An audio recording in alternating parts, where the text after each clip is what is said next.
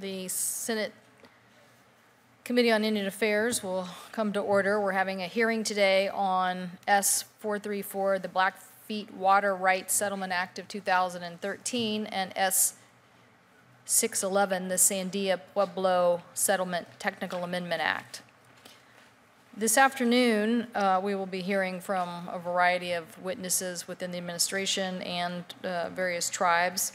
Obviously, at the core principle of these issues today is tribal self-governance and self-determination and the ability of tribes to exercise jurisdiction over their lands and their resources.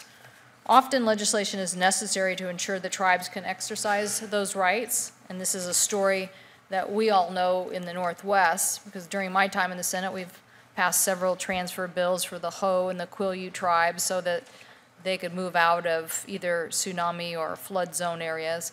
And we're currently working on legislation for the Spokane tribe that's passed the Senate several times and passed the House several times, which was a land issue in coordination with the Grand Coulee Dam.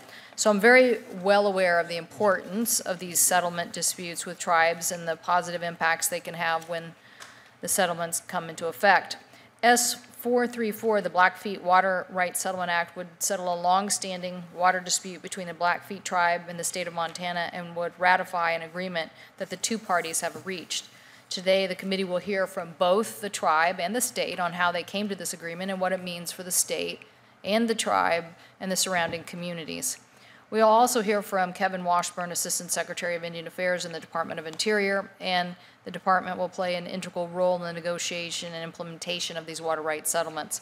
This bill was introduced by Senator Baucus and Senator Tester, a member of our committee, and I applaud both of them for their hard work on this important legislation and their work with the tribe and the State Department, and hopefully we'll get this signed into law. I look forward to working with both of my colleagues as we move forward on this legislation. The second bill, S-611, also deals with the tribal settlement, the Sandia Pueblo Settlement Technical Amendment Act, introduced by Senators Udall and Heinrich, and it's a very straightforward bill. It only has one purpose, which is to finally accomplish the transfer of 700 acres of land to the Pueblos of Sandia in New Mexico that was intended to happen when Congress passed the original act in 2013.